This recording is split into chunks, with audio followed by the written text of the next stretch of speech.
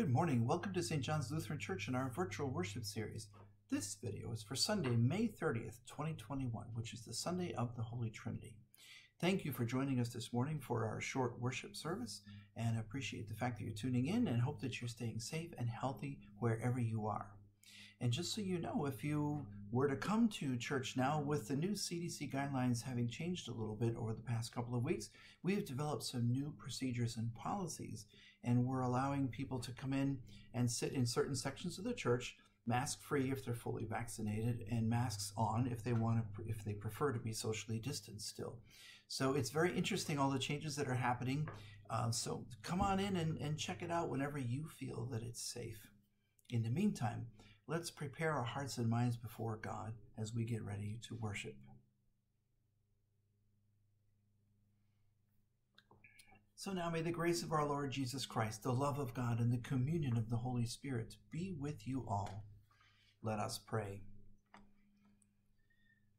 Almighty Creator and ever-living God, we worship your glory, eternal three in one, and we praise your power, majestic one in three. Keep us steadfast in this faith, defend us in all adversity, and bring us at last into your presence, where you live in endless joy and love, Father, Son, and Holy Spirit, one God, now and forever. Amen. Today's reading is from the Gospel of John, beginning in the 3rd chapter. Glory to you, O Lord.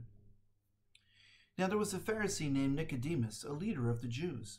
He came to Jesus by night and said to him, Rabbi, we know that you are a teacher who has come from God, for no one can do these signs that you do apart from the presence of God.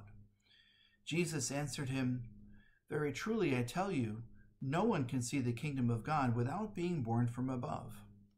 And Nicodemus said to him, How can anyone be born after having grown old? Can one enter a second time into the mother's womb and be born?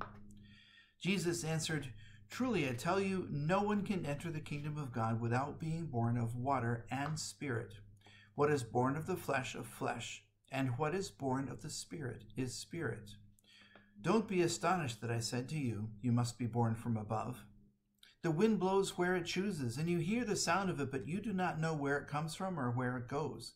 So it is with everyone who is born of the Spirit. Nicodemus said to him, How can these things be? And Jesus answered him, You are a teacher of Israel, and yet you do not understand these things? Very truly, I tell you, we speak of what we know and testify to what we have seen, yet you do not receive our testimony. If I have told you about earthly things and you don't believe, how can you believe if I tell you about heavenly things? No one has ascended into heaven except the one who descended from heaven, the Son of Man. And just as Moses lifted up the serpent in the wilderness, so must the Son of Man be lifted up, that whoever believes in him may have eternal life. For God so loved the world that he gave his only Son, so that everyone who believes in him may not perish, but may have eternal life. Indeed, God did not send the Son into the world to condemn the world, but in order that the world might be saved through him. This is the gospel of the Lord. Praise to you, O Christ. So here we are, Trinity Sunday. And of course, we are Trinitarians. We all say it, we all know it, but we hardly ever even talk about it, really. In fact, a lot of people I speak to don't even know exactly what it means. And others wonder why there's debate about it and how some Christians aren't Trinitarians or never have been Trinitarians. Then again, when you think about it, the whole notion of Father, Son, and Holy Spirit being all part of the same thing, of one substance, as we say, well, it's not concrete, it's not specific, and it's not really defined very carefully in Scripture either. Jesus does say the Father and I are one, and if you've seen me, you've seen the Father, and things like that. But he also says he'll send the Holy Spirit, which he never really specifically says is part of his own self from his own words. On the other hand, Jesus does tell the disciples to go out and baptize people in the name of the Father and the Son and the Holy Spirit. So it's difficult to figure it all out sometimes, especially the Holy Spirit part, because the Holy Spirit doesn't ever speak directly in Scripture, and there's no reported sightings. So it often doesn't seem to make sense. And I've been saying that a lot lately in over here at St. John's. We've been talking about all these things in Scripture that sometimes don't add up to the intellectual mind. So at the end of the day, we just have to trust. We have to have faith. We have to, as we love to say in the Lutheran Church, live in the mystery. But sometimes that just sounds like a stock excuse, doesn't it? You know, live in the mystery. I mean, look, we like to have things defined. Wait, let me rephrase that. We need to have things defined. I mean, think about it. The newest catchword everywhere you go is metrics, right? In baseball, all you hear about from the commentators are the metrics. You know, coaches barely trust their own instincts anymore because they have the metrics to look at. It happens across the board in life, you know, like I've even caught myself looking out, seeing rain out the window, looking out the window, seeing it's raining, and then I check my weather app to see if that's right. I mean, look, be honest, right? Haven't you ever done that? When the weatherman says it's going to rain at 2, don't you kind of check your watch? You know, it may be silly, but it's the culture that we live in. We like and we need definition, predictability, concreteness, tangible, repeatable, evidence-based proof. That's one of the problems we're having with this whole pandemic, because so much of it is nebulous, especially coming out of it, you know? So yeah, we want evidence-based proof. But the problem is the Holy Trinity is the opposite of that, you know? This whole gospel text is the opposite of that. Hey, look at Nicodemus. You got to feel bad for this guy. He's positively flummoxed at the end of his secret evening conversation in this section of John. You know, he came to Jesus wanting to know exactly what to do and how and when to do it. He wanted a heavenly metric. But Jesus says, hey, Nicodemus, there's no app for that. In fact, Jesus says even he doesn't know how, when, or where the Spirit will work. He says it's like the wind. No? So if he doesn't predict the work of the Holy Spirit, I'm not quite sure why we want to spend so much time and energy trying to define, predict, and control the work of the Holy Spirit in our midst. But the question is maybe, where are you in your life on this particular day?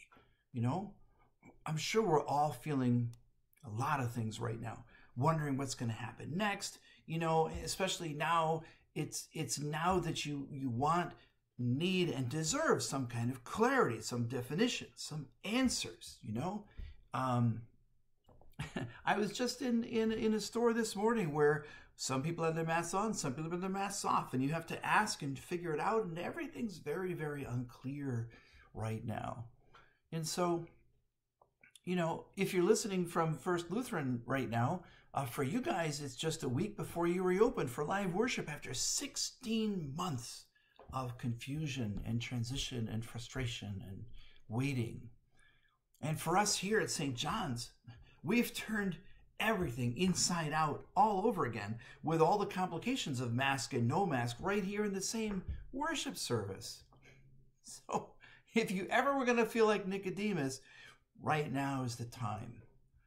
You know, the past year has been hard, but exiting this pandemic is going to be harder than it was to enter it. If there ever were an uneasy, confusing, mysterious, transitional time, it's right now. Then again, that's exactly why Jesus came. And that's exactly why he said last week that he would in fact send the advocate who would intercede on your behalf. And that's exactly why Jesus is telling Nicodemus on this night, and us, to trust in that advocate, to trust in the Holy Spirit, to be born of the Spirit, which is to be infused by the Spirit and trusting of it, waiting for it, and living in it.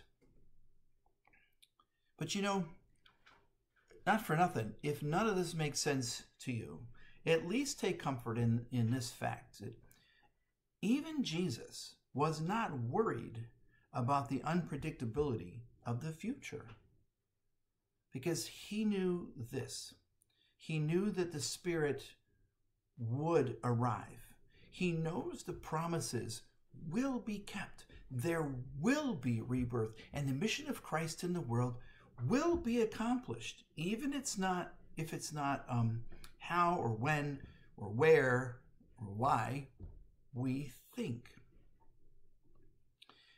Now, maybe it took a while for Nicodemus, but eventually, over the next 2 years or so, he got used to the idea that he too had to live in that mystery. And at the end of the day, he played a very important role at the end of Jesus' earthly life. So this may be a really difficult period for you, for all of us, whatever it is that's going on, but particularly with this whole pandemic that we've been immersed in for this year.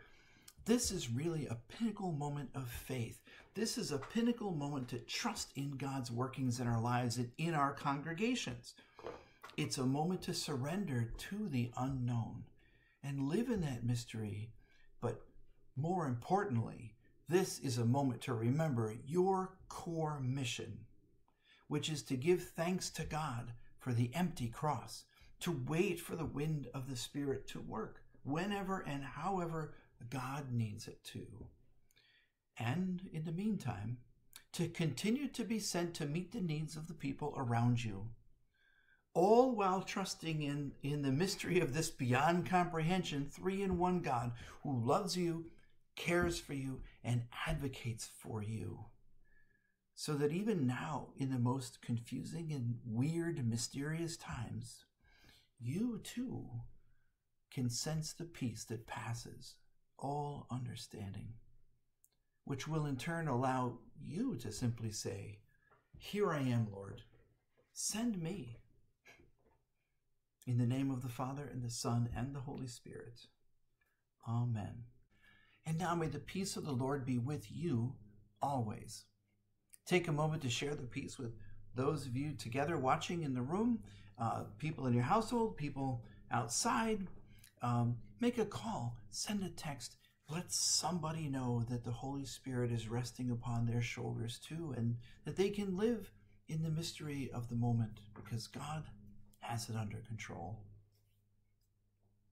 And now, gathered into one by that Holy Spirit, let us pray as Jesus taught us, saying, "Our Father, who art in heaven, hallowed be thy name. Thy kingdom come, thy will be done, on earth as it is in heaven. Give us this day our daily bread, and forgive us our trespasses, as we forgive those who trespass against us. And lead us not into temptation, but deliver us from evil.